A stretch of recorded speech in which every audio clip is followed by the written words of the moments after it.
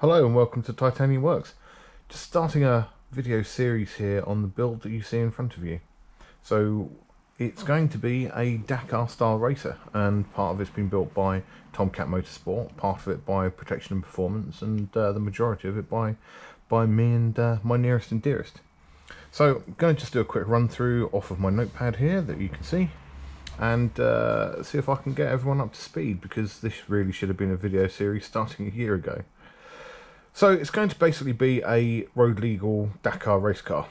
It's a tubular chassis that was designed by Paul, the owner of Tomcat Motorsport, I believe with the help of Drew Bauer before he passed. And it's based along the lines of a very lightweight version of the Wildcat. So somewhere along the lines to a Tomcat, and aimed more at a pure race car. Now I got an opportunity to take on board this. I was just finishing off my Defender project that you'll see on my videos under Defender Stumpy, and I was talking to Paul about possibilities for a lightweight build of a Tomcat itself that I could turn into a more usable, not quite a day-to-day drive, but a certainly at least a weekly drive, if not several times a week. My Tomcat that I had some time ago, I used to drive every single day anyway. And while we were working through things, this came up for sale. He had built this for a chap who had a Tomcat race team up north, and the guy never really sort of progressed it and never finished it and put it up for sale. And what it was really was just a pile of bits. So the base chassis arrived here with a few modifications from Tomcat a year ago. And I started building it at the end of October last year. I had a stop in January when I was out of work because I just didn't have any funds to move forward. And then I've been continuing through lockdown this year on my own with it, and have got it to where you see in front of you. So it's not sat fully on its suspension. There's no springs, but it's actually a pretty decent step forward. Initially, it came with a 5-litre Wildcat V8, built by a friend of Tomcat's up north, and I wanted it front engine. So we got a 4.6. The V8 engine didn't come with it. Got a 4.6, and Tomcat started putting the mounts in the front for me. He also did the steering box and pedal box and all that kind of stuff, which I needed fitting in for me. And it then came to me with 4.6 diesel V8 engine in the front, at which point I was umming and ahhing about whether to go petrol or diesel.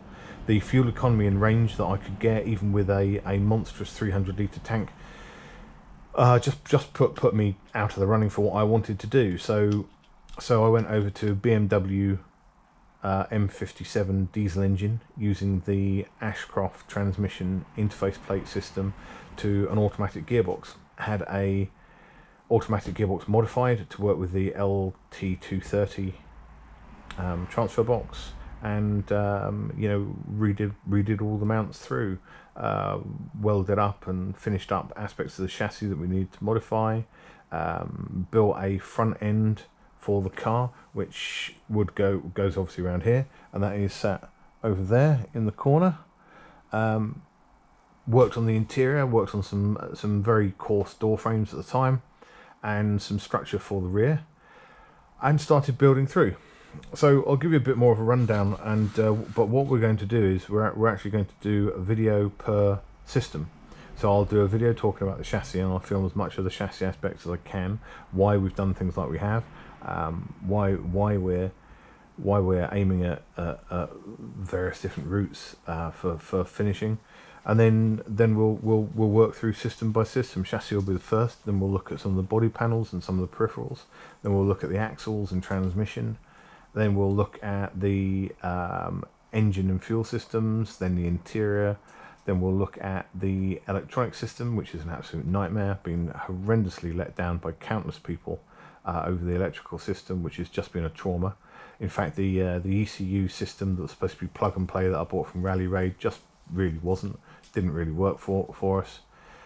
and cost me £2,000 for parts, and then cost me £2,000 with an electrician to get absolutely nowhere.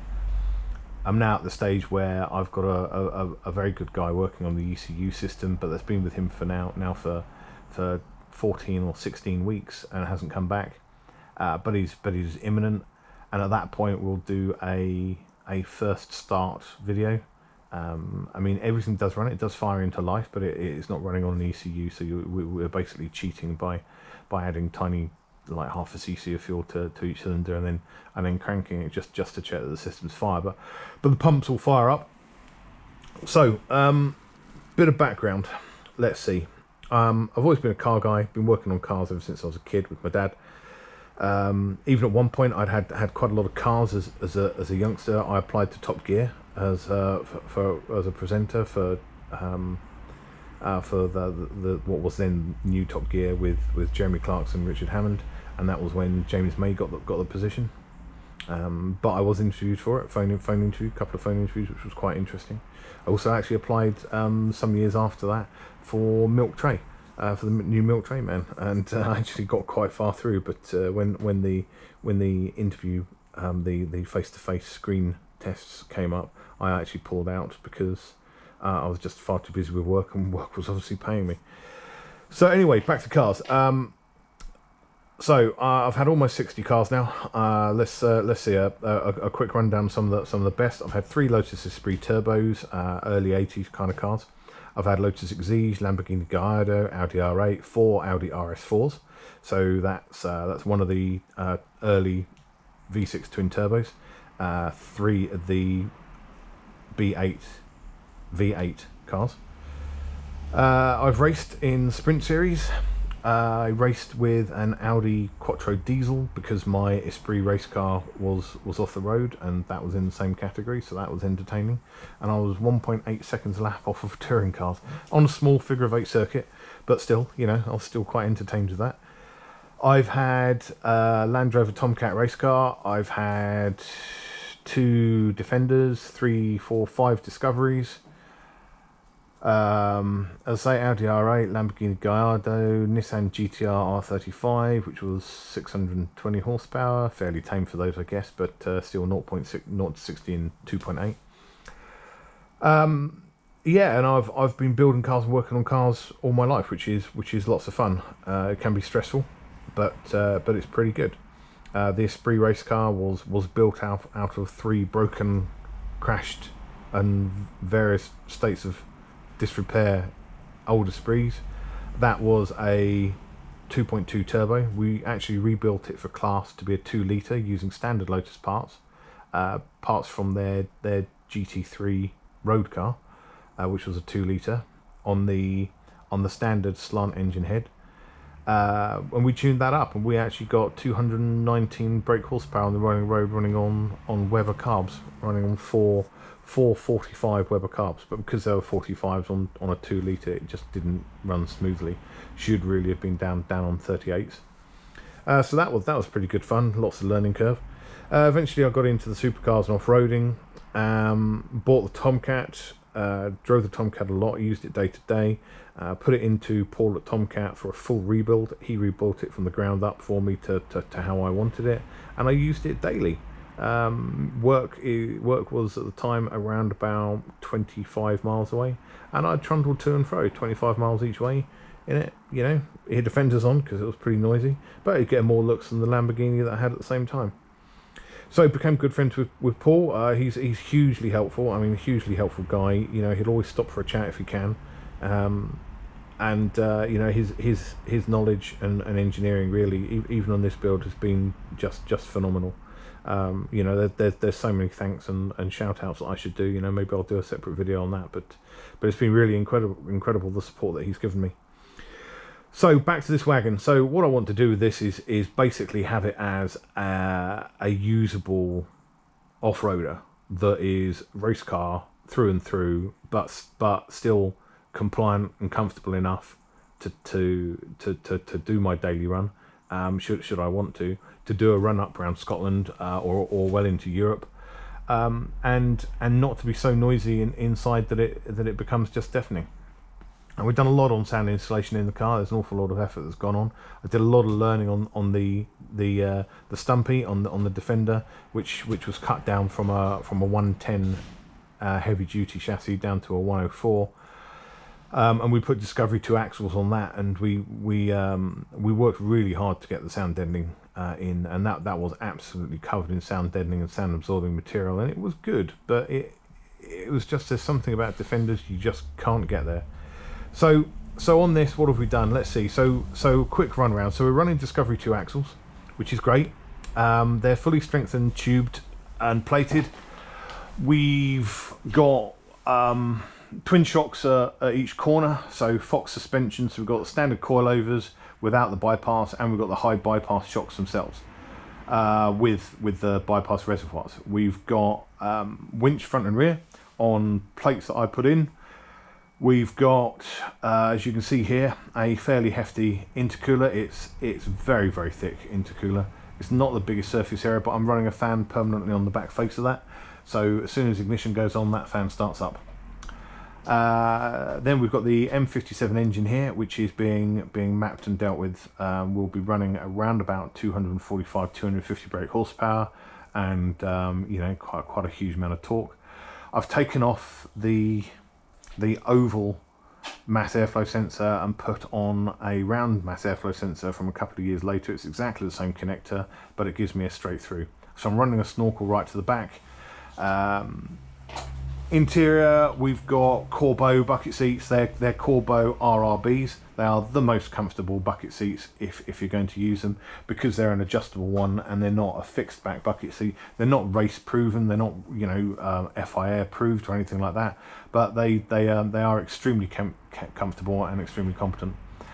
We've got flappy paddles in there. So flappy paddles are working through the CompuShift system from Ashcroft, or from CompuShift in America, that Ashcroft have custom programmed in the UK for the Land Rover gearboxes. We've got a HP 24 EH gearbox, so it's the electric operated one, out of the P38, the back end of which has been modified by an engine builder up north to take the back end of the V8 auto box, the HP 422 V8 back end, and that then enables me to go straight into the LT230. In the LT230 is a full Ashcroft high strength locking center diff, and then front and rear I've got limited slips from Ashcroft with all the high strength, the strongest parts that they do. So yeah, so we've got some doors working. Flappy paddles, the actual flappy paddles are from a Maserati, because they were the best fit and pretty decent. Bodywork, so the painting on the bodywork has been entertaining. I painted it myself, and yeah, got a very good finish actually, but obviously as they're not the perfectly fitting panels, because it's a bit of a hodgepodge at the moment. We're still tweaking and getting things there, but yeah, it's working on. In the back you'll see we have a twin battery setup, if this is showing up on the camera anyway. We've got a 140 litre stainless steel fuel tank, an oil cooler over at the left there. We've got a large Alley Sport radiator with fans there. They're all programmed in to the controllers that we can see just over here. We've got air inlet to the cabin there, which can have a filter added into it very easily. It's not the masses of airflow that you would hope looking at a motor that size, but it's enough. And that is running through a little heater coil down the side there, just by the side of that bleed. Let's see, right, we've got the exhaust coming through, twin batteries, and another winch. And that really is the basic introduction. So I hope this has been entertaining. I'd like, obviously, you guys to subscribe and like as best you can, and I will run through every system of this, one system a week over the next few weeks, and get some real content out there for you. I'm also just setting up a merchandise shop for some of the specialist parts that I find, and some really cool goodies, and some really cool clothing, including some fireproof clothing for welding and generally working in the garage, which is pretty hard to find. Anyway, I hope that's helped. A quick look here at the front end. So as you can see, I've built a front end with with some tubular box section, just some square box section. Originally this was going to be a much lighter front end, just riveted together, but the problem then was that you just nudge it and it kind of collapsed and fell off, so didn't really work. So I made some very simplistic framework that just bolts on. So it's literally six small bolts that whiz off with an Allen key, and the whole front end comes off with an electrical connector. So okay, well, thank you very much.